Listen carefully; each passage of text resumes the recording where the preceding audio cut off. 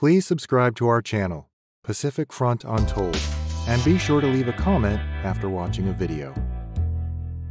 Despite Japan's long and rich history, much of the country we know today stems from only about 150 years ago, the Meiji Restoration. This time period, from 1868 to 1889, was a radical political revolution that brought sweeping economic, social, and cultural change as well. Before Emperor Meiji and the Restoration, Japan was a feudal society with a strict class system of samurai, peasants, craftspeople, and merchants. The shogun ruled most of the land, while the remaining was parceled out to daimyos, feudal lords, who then ruled over their assigned land. This era was also characterized by isolation from the rest of the world, as Japan attempted to protect itself from foreign influences.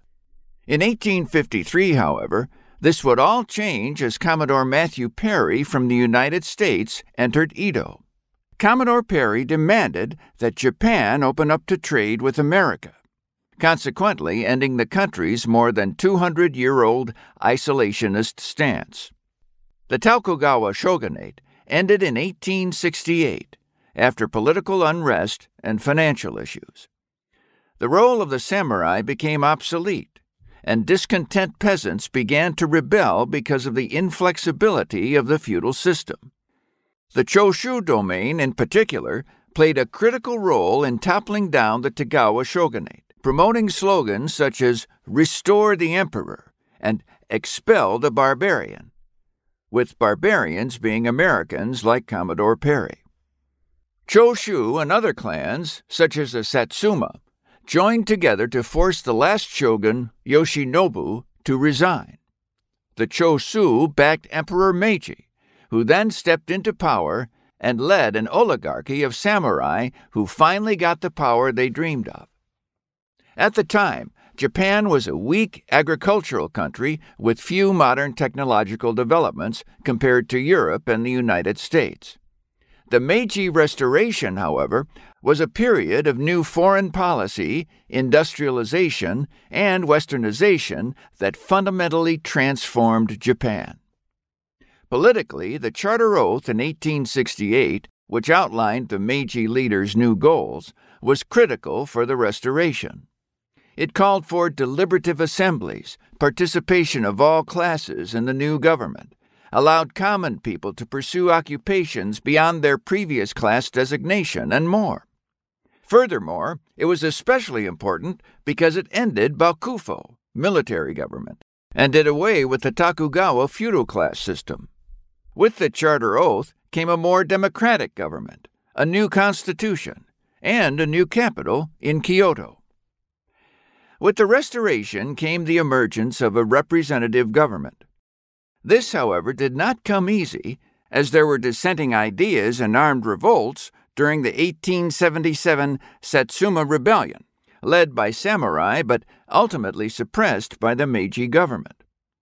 At around the same time, the popular rights movement was growing and gaining power from most social classes.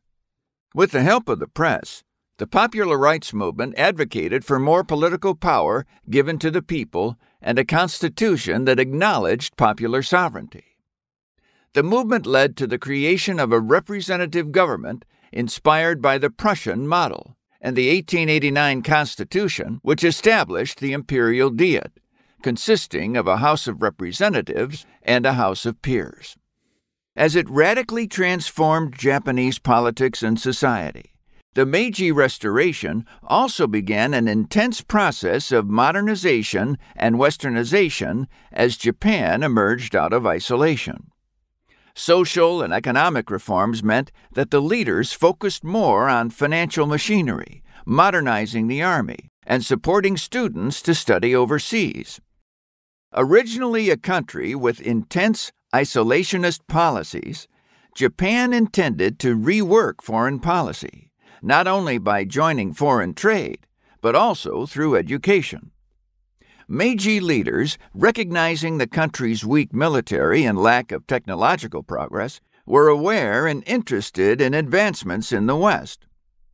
To better understand foreign countries, Japan established learning missions. For example, one of these missions had members travel throughout the United States to learn about the American government, education system, factories, mines, and more. The knowledge they brought back would help them catch up with the West and become a competitive superpower, especially as Japan pursued its imperialist ambitions in Manchuria, Korea, and China, not unlike Western powers during the age of imperialism. The country's modernization was critical for the Russo-Japanese War. This war, and the Japanese victory, sent a message to the wider world that Japan could either be a powerful rival or ally. During the war, Balon Kaneko Kintaro was ordered to go to the United States and gain the American public's sympathy and support. After their victory against Russia, which brought them Japanese supremacy in Korea, the Liaotung Peninsula, and more, President Theodore Roosevelt wrote to Balon Kaneko suggesting that it would be well for the Japanese to point out the enormous amount they have won. Japan envisioned a modern country based on Western progress.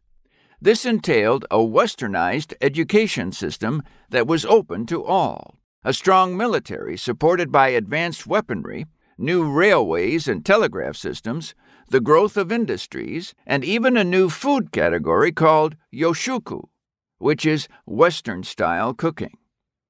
From politics to people's plates, the Meiji Restoration was a revolutionary era of change for Japan.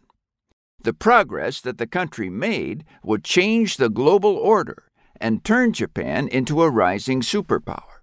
Japan was becoming on par with the Western world and establishing to other countries that they were a force to be reckoned with.